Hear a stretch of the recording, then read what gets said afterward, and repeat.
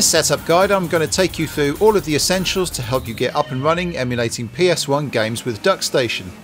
DuckStation is available via their homepage or the Emulator Project's GitHub page.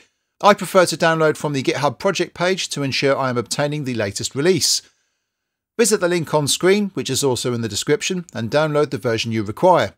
For the Windows PC version, I suggest downloading DuckStation Windows x64 release.zip, as that's what I'm going to be using in this guide. Once you've downloaded the DuckStation file, you'll just need to unzip the contents in a place you want to save the emulator. So BIOS files. DuckStation requires a BIOS ROM file in order to play games. You will need to download a PS1 BIOS file. On screen are some examples of PS1 BIOS files that can be used with DuckStation.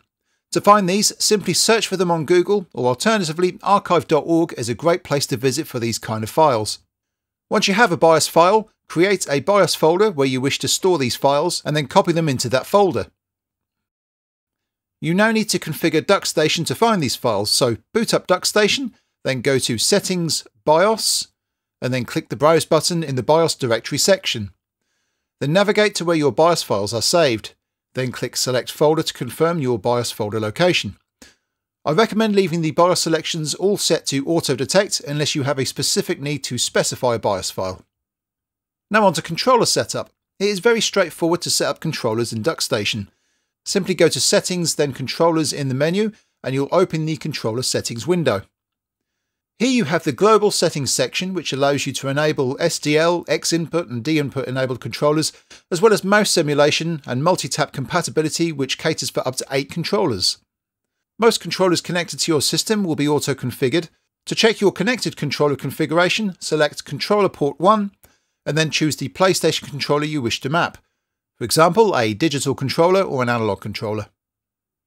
Next, click the Automatic Mapping button.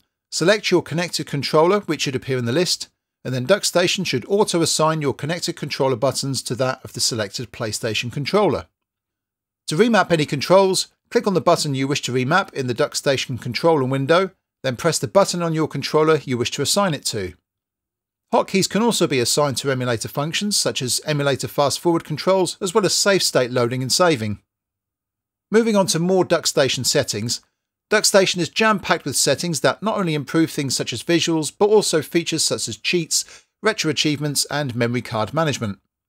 First of all, we'll look at video settings. Here are some tips if you want to improve the resolution and texture filtering effects. First of all, we'll go to the display section. This section allows you to change the display functions of DuckStation, such as selecting the graphics renderer and applying VSync. Here are some recommended settings if you have a GPU present in your system. Set the render to either Vulkan or DirectX 11 or 12, check which works best with your system, enable VSync, and just leave everything else as default for now. Moving on to the Enhancements section. Here you can apply visual enhancements such as increasing the resolution scale, applying texture filtering, and a range of other enhancement options. My recommended settings are as follows. Set the internal resolution scale to 5x for 1080p screens or 9x for 4K screens. Set texture filtering to XBR if you have a reasonably powerful system, otherwise just select nearest neighbour. And finally, in PGXP, enable geometry correction. In the cheats section, DuckStation has a built-in system that offers a range of cheats for games automatically. Simply boot a game, then access the cheats menu via Tools and Cheats. You can then activate cheats as required. And finally, achievements. DuckStation utilises the RetroAchievements service and is really easy to set up.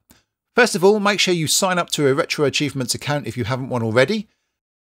So go to Settings and Achievements, and then tick the Enable Achievements box, and then click the Login button under the Account section and enter your login details. Once you're logged in, you'll then be able to earn RetroAchievements with DuckStation. To add your collection of PS1 games to DuckStation, go to Settings, Game List, select the plus icon, and then select the folder where your PS1 games are stored. If you're prompted to search directories recursively, then click Yes, ensuring DuckStation will then search any subdirectories for game files too. You will now see your games appear in the main DuckStation window. And what about launching games? Because really that's what this whole thing's about, isn't it? Playing PlayStation games. So to launch a game, simply double-click a game in your games list, DuckStation will then proceed to launch the game, and you're ready to play.